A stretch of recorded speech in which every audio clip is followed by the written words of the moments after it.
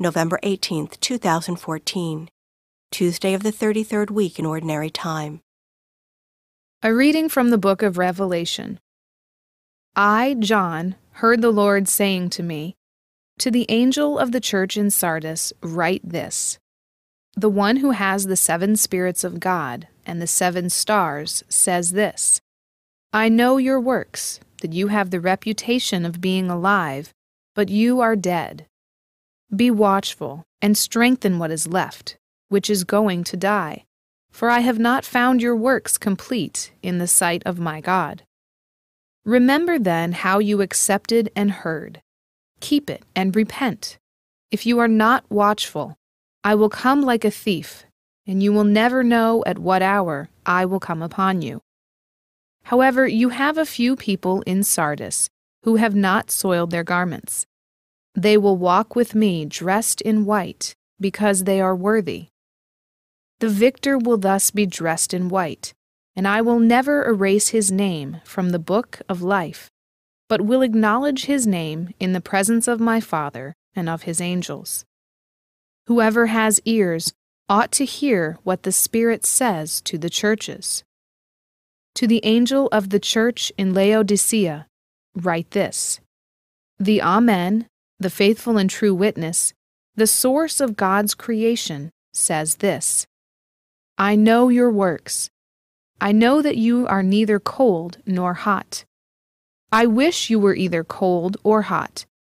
So, because you are lukewarm, neither hot nor cold, I will spit you out of my mouth. For you say, I am rich and affluent and have no need of anything, and yet do not realize that you are wretched, pitiable, poor, blind, and naked.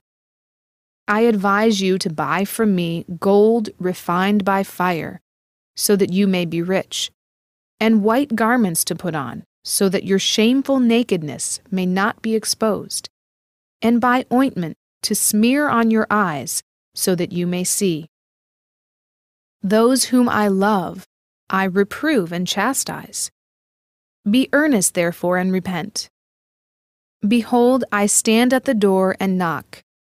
If anyone hears my voice and opens the door, then I will enter his house and dine with him, and he with me.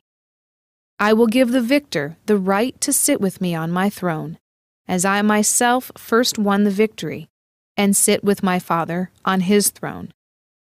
Whoever has ears ought to hear what the Spirit says to the churches. The word of the Lord. Responsorial Psalm. The response is, I will seat the victor beside me on my throne.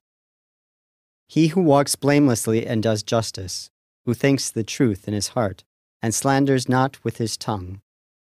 I will seat the victor beside me on my throne, who harms not his fellow man, nor takes up a reproach against his neighbor, by whom the reprobate is despised, while he honors those who fear the Lord. I will seat the victor beside me on my throne, who lends not his money at usury, and accepts no bribe against the innocent. He who does these things shall never be disturbed. I will seat the victor beside me on my throne. A reading from the Holy Gospel according to Luke. At that time, Jesus came to Jericho and intended to pass through the town. Now, a man there named Zacchaeus, who was a chief tax collector and also a wealthy man, was seeking to see who Jesus was. But he could not see him because of the crowd, for he was short in stature. So he ran ahead and climbed to a sycamore tree in order to see Jesus, who was about to pass that way. When he reached the place, Jesus looked up and said, Zacchaeus, come down quickly, for today I must stay at your house. And he came down quickly and received him with joy. When they saw this, they began to grumble, saying, He has gone to stay at the house of a sinner. But Zacchaeus stood there and said to the Lord, Behold, half of my possessions, Lord, I shall give to the poor, and if I have extorted anything from anyone, I shall repay it 4 times over. And Jesus said to him, Today salvation has come to this house, because this man too is a descendant of Abraham. For the Son of Man has come to seek and to save what was lost. The Gospel of the Lord.